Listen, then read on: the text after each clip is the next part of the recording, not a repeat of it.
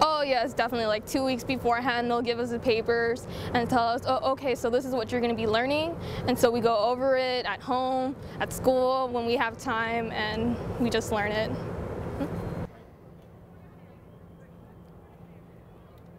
far as like teaching a lesson, like what all goes into it, and how is it rewarding you, like once you get there? Well, it definitely depends on the class because, like I said, classes are different. So I do it every Friday, and every Friday I get a different class, and it's a different kind of setting. It's different students, different personalities, and backgrounds. So there will be the students who know everything and they have answers and they want to know some more. And then there's some students who are kind of like, I got this, I don't really need you and stuff. So I have to adjust to those kinds of situations. So I think that my main way of teaching successfully would be to really get their attention and to get them excited for the lesson. So I like to, we all do it, but like the horns up and, we're at UT, this is such an awesome university, and how many of you have been here before, and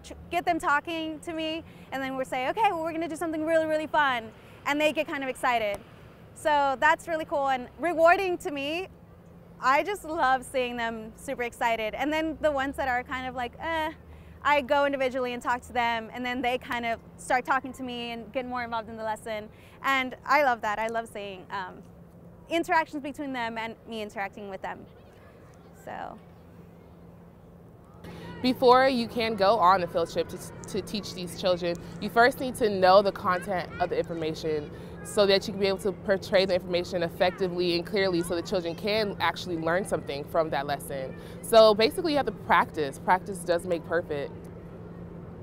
Then when you get there, you have to get a feel for the children. You got to know the environment of the classroom, how you could be able to interact with them, because every classroom is different. It's never going to be the same group of children you have every time.